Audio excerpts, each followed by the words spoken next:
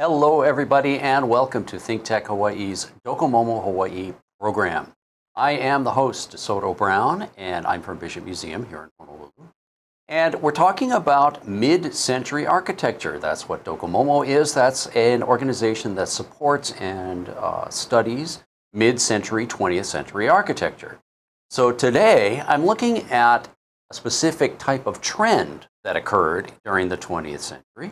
And that's modernizing or updating or changing architecture or interior decorations for various reasons. Sometimes it's to improve a building, sometimes it's to fix things that are outmoded or replace things that are now no longer in use. It's to improve the conditions of things using more modern materials.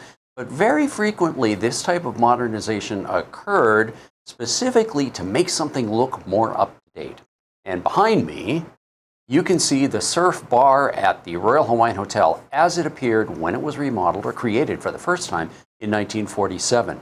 There had been bars in the hotel before that, but this one, as you can see, is very much from that time period. And modernizing was not just for the other reasons I said, but also particularly because in cases where there was business competition, you wanted to look new, you wanted to look better, you wanted to look more modern. And it was also because as time passed in the 20th century, older forms of architecture or interior decoration became obsolete and looked not only not modern, but they were actually considered ugly. So they were replaced.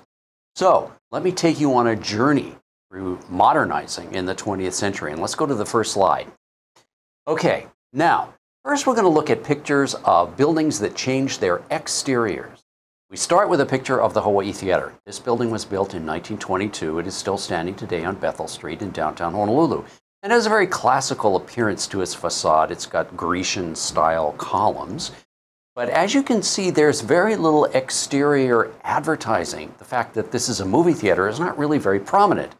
This picture was taken in the early 1930s. And while there is a marquee, as you can see in the canopy over the sidewalk, there's some decoration on it, but it doesn't really tell you that it's a movie theater, and there's no easy way to see what movie is now playing. This is not, by the way, the original marquee. This has already been replaced once since the theater opened. Well, from this very understated one, let's go to the next picture. And here's what happened when the theater got remodeled in 1936. They put on this really big neon lit up marquee. Here's a picture of it in 1946. One of the reasons it hadn't had a big marquee before was because neon had not come to the United States yet. It didn't get to the United States till 1923. It was invented in France. It didn't come to the Hawaiian Islands till 1929. But then after that, big things like this one were created. And so now, this is the way we think of the Hawaii Theater today, and as of other theaters from that time period. Big lit up marquees that told you what was going on and attracted you. Next picture. This is another building that was used for entertainment at the time in Honolulu. It's a civic auditorium. It was built about 1930. And in the upper photograph, you can see the way it looked originally in the 1930s. It has one small sign, and it's got banners that are hanging from that overhang over the sidewalk that say what the upcoming events are. Well, in the early 1950s, it got remodeled, and among the things that got changed were that awning now has a wider edge to it with multiple bands of neon in it. And they've got this big front section on the front of the building that covers up the older part. And it says Civic Auditorium really big. And it's got some 50s motifs that are sort of pagan or primitive or Hawaiian style. And it's also got marquees on either side that can tell you that wrestling is coming up, that they've got wrestling every week. And I can tell you, by the way, that I used to not only attend some of the wrestling matches here, but I went to some other events in the Civic Auditorium before it was demolished in 1973. It was pretty much of a dump. Anyway, let's go to the next picture. And here's downtown Honolulu. This is 4th Street seen from King Street. And we've got two views of that, 1938 at the top and 1954 at the bottom. 4th Street was the main shopping street of Honolulu at the time. This is where the biggest stores were located. So if you wanted to go shopping for important stuff, you came downtown to 4th Street. The buildings in both of those pictures are exactly the same, but you can tell that they look quite different. And that's because after World War II, the facades were remodeled quite dramatically to make them look different. So first, let's look at what was on the left side of this intersection. Let's go to the next picture. And here we've got a comparison. Now, these again are the same buildings, but they don't look very much the same. And that's because in the older view, you can see that these buildings have these ornate facades, lots of carved stone, lots of ornate little details. But ironically, that only is on the part that faces out to the street. You can see that the other sides of the building are left completely plain. So this big tall building has got just a plain brick wall, which looks pretty peculiar. But in any case, that now has turned into this featureless, mostly white group of boxes that looks like it's one big building. Actually, it's those same three buildings. They were all taken over by the Liberty House department store, and they've all had this facade put on them to make them look like they're all part of one complex. And that was the style that was done at that time. It was considered, again, as I said earlier, Victorian style or old-fashioned style exterior decorations were considered obsolete and unattractive. You wanted to cover them up, and that's what they did. And we'll go to the next picture, which is the other side of that same intersection. This is the McIntyre building from 1900. And again, look at all of the carvings that are on this facade here, particularly on the sort of diagonal part that's facing us right on the corner. But also look up the street on the left. That's 4th Street. And the entrance to this building looks like a Gothic cathedral. I mean, it's actually been carved to look like that. Nothing to do with a religion, but that's just the style that was popular at that time. Eventually, this whole building was taken over by McInerney, which is another big local store. And after World War II, 1947, the building got changed, and it went to look like this in our next picture. And here it is in 1954. Again, same building, doesn't even look like it. An entirely new facade has been constructed. And if you look at the 2nd and 3rd stories, or just the upper part, not only is that mostly featureless with just one big logo on the corner, you can see that they've kept the same general outline of the building as it was with the two facades facing the street, but then a diagonal section on the corner where the logo is. But those panels, which have been put on the outside of the building, it may not show in the picture, are actually corrugated metal. So that's an inexpensive material to use to, again, cover up the detailing, make it featureless, make it plain, sleek, and modern. Next picture. Directly next door to the McInerney store was this building, which is the Kauikeolani building, built probably about 1915. Again, very classical. It's got Grecian-style columns on its facade. There's also a difference between the bottom floor, the 1st floor, and we've got these horizontal grooves, and then much more vertical elements in the other 2 floors. Well, if you look at the building on the right, if you look at the picture on the right, the building now has been completely disguised. It's had a very quick and easy makeover in the front with the installation of a tall metal screen, which serves to obscure but not completely cover up the original facade. And now at the bottom level on the 1st floor right against the street, it's been sheathed in patterned marble. And when I looked at this picture again, I could remember, it came back to me, what that used to look like when you walked by. So again, we've covered up the detailing and we've made it look more modern and more up to date, more in keeping with what the architectural styles were of the time. And by the way, don't go looking for any of these buildings. Most of the ones that I've showed you already are gone, and that's going to be true of a lot of the things I'm going to show you in this. You can't see them again because they've all been demolished. Okay, next picture.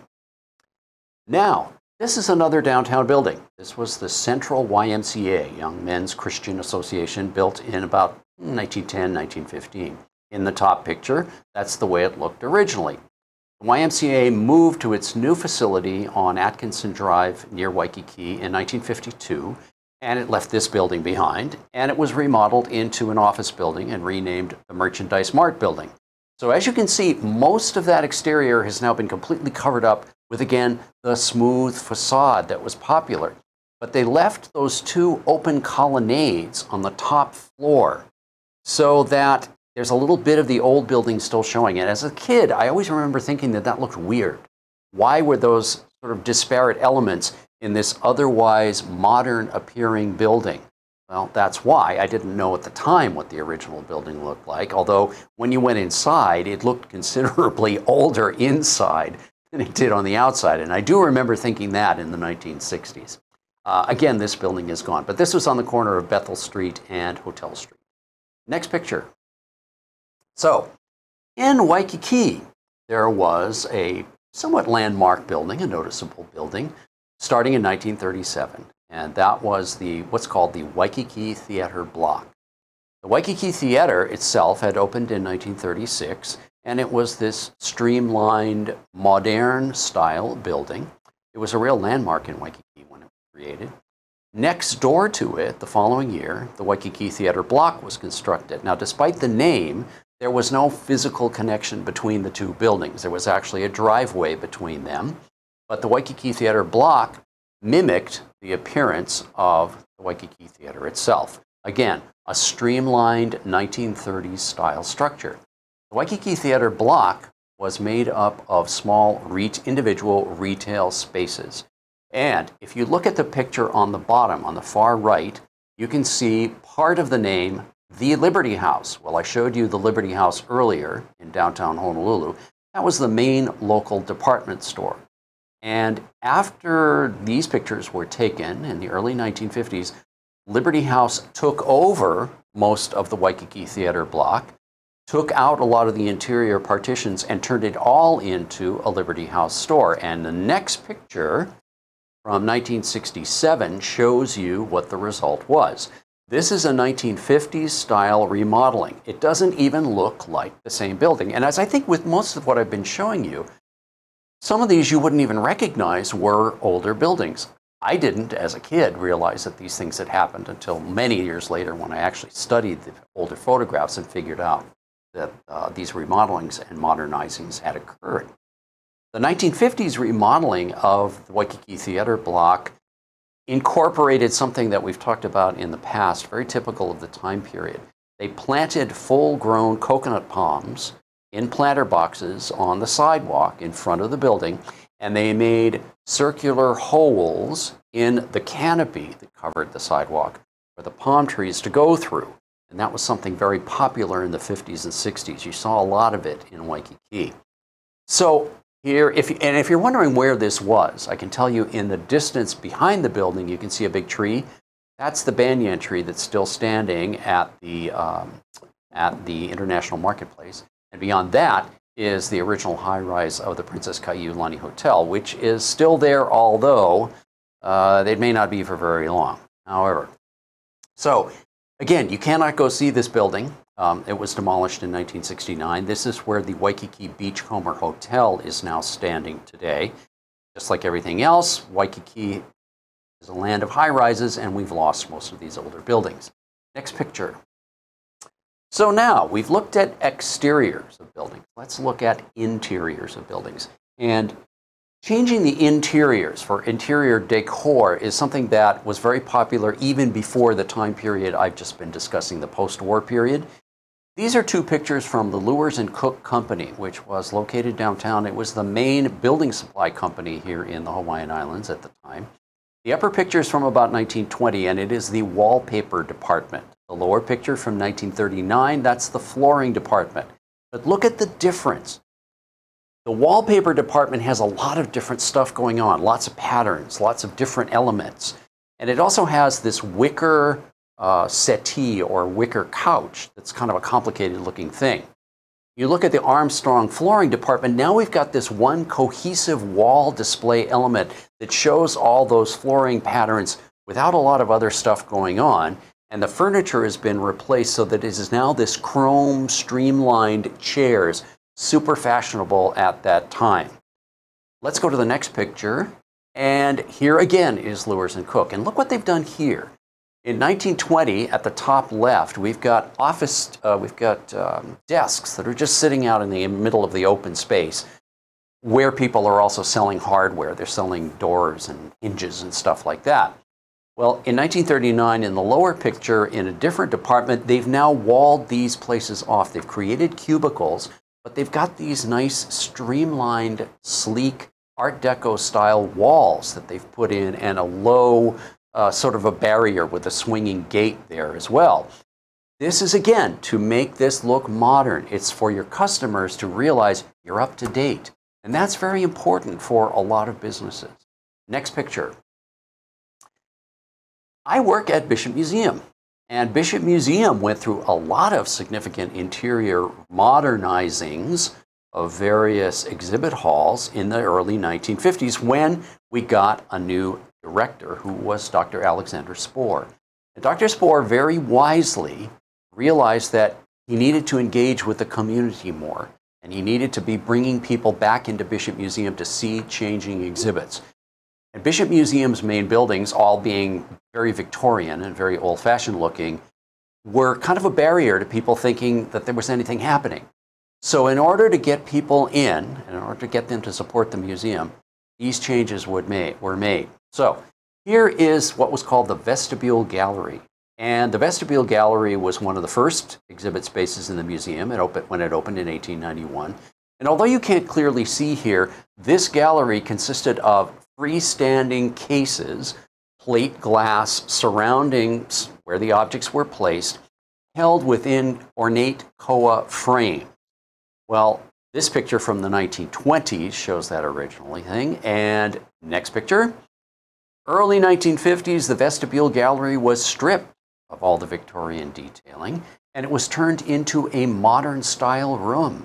So if you look at the lower picture, you can see the floor now is covered with patterned linoleum from the 1950s. You look right next to the door, you see this freestanding white panel that's supported by just one metal rod, again, to look modern. And then up at the top, there's this sort of rough textured lath laid vertically in sort of a free-form pattern to, again, make this look 50s. This then became a changing exhibit room. Next picture. Another of the original galleries, the Kahili Room, was very dramatically changed. Upper picture, you see, again, original cabinetry, original display cabinets to display kahili. And those are kahili, the feather standards that you see in the picture. The room was specifically created with a high ceiling to accommodate kahili. And in the lower picture, you can see what happened. After it got remodeled, it became, again, a changing exhibit space. If you look against the far wall, you can see there are windows set up near the top with kind of a vaulted ceiling above them. You can see that in both of those pictures that you sort of place yourself as to where you are. Next photo. And again, the Kahili Room. If you look at the picture on the left, this is again in the 50s after the remodeling had occurred. And what they've done is very typical of the 50s. There's this sort of free-form sign that says, what does it say? Something of old Hawaii, I can't remember what it says. But it's displayed against and with actual Hawaiian artifacts. But primitive art, as we say, or as was called at that time, was very popular at the time. And the juxtaposition of the primitive with the modern was considered very trendy and very fashionable. So those vertical things that you see with the sign against them, those are spears. Those are original, traditional, ancient Hawaiian spears. So they've been incorporated into a 50s style interior decor. And the picture on the lower part shows, again, what the Kahili Room turned into when it was a changing exhibit gallery, which, by the way, we've taken it back to being the Kahili Room, and it no longer looks like that. Next picture. The major change in Bishop Museum was in what was called Polynesian Hall, which was constructed in 1894. And as you see in this early photograph, it was very typical of Victorian museums. It's got lots of stuff. It's got ornate detailing of wood as well as other textures and colors and shapes. So it's a very busy interior. And all of these things are displayed. Against the wall, there's an array of spears against the far wall. Hanging overhead, we've got a fake octopus. All of this stuff put together. Well, that was all going to change in the 1950s again. Next picture. And all of this, I showed you earlier with the other two rooms, completely stripped out. Now, at the time, this made a lot of sense. But in later years, of course, we're sorry that we lost that detailing. And part of the problem with modernizing is sometimes you lose things that you cannot replicate because the technique isn't there anymore, the material isn't there anymore, whatever. Well, what Polynesian Hall eventually looked like, next picture, is this. There is the top picture looking from the mezzanine down to the first floor in its original configuration, and then what it eventually turned into. I never liked that 1950s remodeling. It felt small and cramped and claustrophobic. And I was very grateful not too long ago, 10 years ago or so, when we totally took it back to a very close approximation of what it had originally looked like. So in a subsequent renovation, we took it back to its original appearance, and it looks much better now. Next picture. Here, this is an interior of the Bank of Hawaii building in downtown Honolulu. And look very carefully, this is the way it appeared in the 1920s. And the next picture is exactly the same view, but it doesn't look anything like it. That's because what had been a two-story open space has now been turned into a one-story. So that big tall ceiling has now been covered up with a 50s remodeling. That's the way it was done back in those days. There were other downtown buildings that did the same thing, where they had big sort of atriums and they filled them in. Wasted space, that was what was thought of. Next picture. Okay, let's look now specifically at the Royal Hawaiian Hotel, opened in 1927, and originally, again, very different from what it turned into. Look at the ceiling, how the beams here have stenciled painted designs. Look at the abundance of different styles of furniture and lamps. Look at the carpeting on the floor, that's again another texture. Well, all of that changed with the remodeling in 1947. This same lounge looked like, let's go to the next picture, this. And they've stripped away the carpeting, they've put all the potted plants together in certain enclosed locations. All those different lamps, different styles of things are all stripped away, the painted ceiling is gone, and now it's very sleek and modern looking. Next picture. And let's look here at a hotel room. And again, lots of different stuff going on the far wall of fussy drapery pattern, different styles of furniture. And from that, in the 1930s, next picture, we go to this in 1947. Detailing stripped away, sleek, similar, unadorned surfaces, some bold patterns, but not a lot of ornate stuff. And next picture, the thing that really changed the most at the Royal Hawaiian was the dining room. This is the original dining room. Look at all the stuff going on the floor, on the walls, on the ceiling. There are stars painted on the ceiling. Original dining room, very ornate and very detailed. But we go from this view to the next picture, and this picture explains why the Royal Hawaiian underwent such a major amount of renovation. It's because right after Pearl Harbor was attacked in 1941, the U.S. Navy took over the Royal Hawaiian, used it for R&R, just for military men. And after several years of that during the war, a lot of wear and tear, as you see here, here's our ornate dining room again. Not only did they have to redo all the interiors and fix them up, but they chose to entirely demolish the old dining room and replace it with, next picture, this dining room. Here, it's totally stripped down. There is no decoration. The point is that it went from an enclosed room where you looked at the room around you and not what was outside, to a room that instead was focused on the view, not on the interior detailing. And so, in the next picture, this is the whole point. They wanted you to now look out on the ocean, look out on the beach, and look at Diamond Head in the distance. So it's got a steel framework that contains plate glass, so that now you look out rather than stay inwards. And this today is called the Monarch Room, and it is still present like this today. Next picture. Okay, we're going to end by looking at some religious structure. This is St. Andrew's Cathedral on Beretania Street in downtown Honolulu. St. Andrew's was started in the 1800s, and it looked very traditional and very cathedral-like, cut stone, exterior, etc. But as big as it was, they never had enough money to totally finish it off the way they wanted to. So the part facing onto Beretania Street just had this plain wooden facade on it. However, next picture, By 1957, there was so much termite damage to the building that they needed to do a major renovation. And when they did that, they built a whole new front to the building. And so, as you can see in this picture, they've built this exterior. They put more construction on the outside. And next picture, this is the end result. We now have a 50s style facade containing the stained glass window, a metal framework contained within stone that mimics the back of the building, the rest of the building. But this front part is totally 50s and totally modern. Next picture. An even more dramatic change occurred in Waikiki with the St. Augustine Chapel, Catholic chapel. It started out in 1901 as this small wooden building. It looks very picturesque. And if we go to the next picture, this is the inside of the building. And this was a really remarkable building because it didn't have solid walls. As our friend Martin likes to say, it was very easy breezy because the whole building was lattice work. The air just came in and out. Very pretty, very nice, very tropical, but termites took their toll.